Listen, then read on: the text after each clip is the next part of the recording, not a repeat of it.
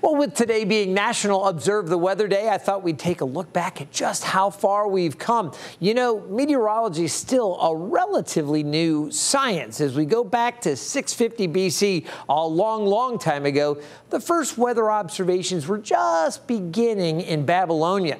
Back in 340 BC, Aristotle pulled together kind of the modern theories of his day as to how weather formed and what caused this or that to occur. He wrote it in Meteorologica, and that book, those writings, were where we got the term meteorology, or the study of weather.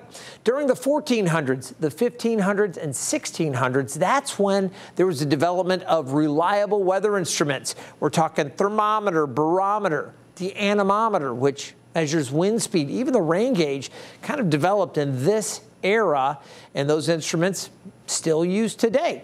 Back in 1854, that's when the UK Met Office was established. That was England's weather center, basically, where they started to take a look at observations around the UK, and they started to do forecasts. Now, interesting note here, weather forecasting was once illegal in the United Kingdom. It was actually considered a form of witchcraft or sorcery, trying to think about the weather that was coming.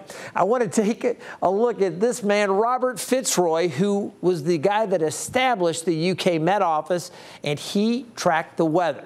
Now, he was a naval officer, and he would study the weather and try to put together forecasts for maritime and naval interests that were coming off and on the coast of England. He found that the weather was, in fact, somewhat predictable, and he coined a new term, forecast. He was the guy that came up with that.